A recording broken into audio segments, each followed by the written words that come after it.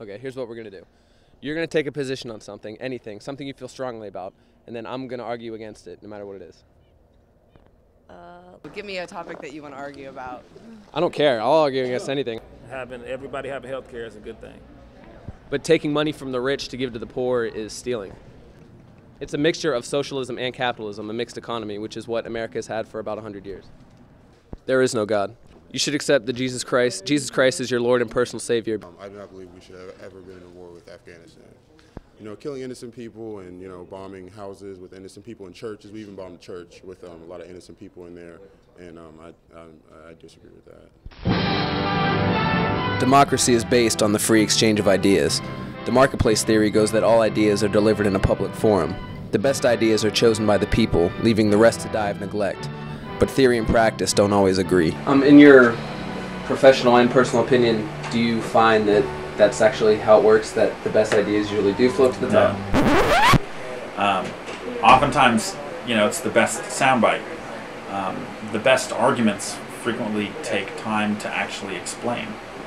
Well, if we withdraw all our troops out of Afghanistan, then it'll open it back up for the terrorists to create a stronghold. That is true. I don't believe we should withdraw all the troops right now. That's why Obama hasn't, I believe. But I think we should withdraw all the troops right now because we're over there killing innocent people.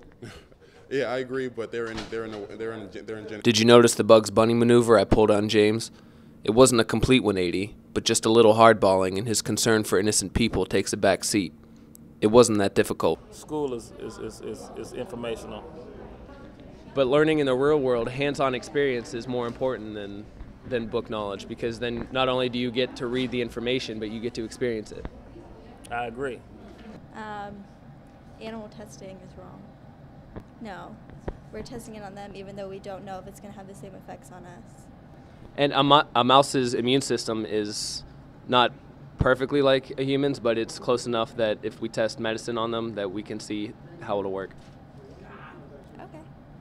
I mean, you have a good point. I'm not even sure if that's true. If it is, then she needs a better argument against animal testing.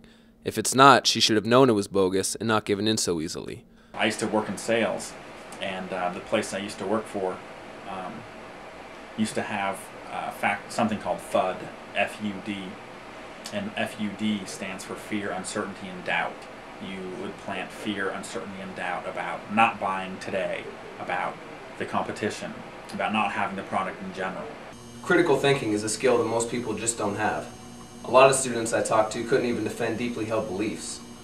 I didn't get anyone to really change their mind, but they couldn't even tell the difference between valid argument and trickery. Now, I put them on the spot, you know, they weren't really ready for it. But if we're going to continue to be a prosperous nation, a species, then we're going to have to use the brains that got us here.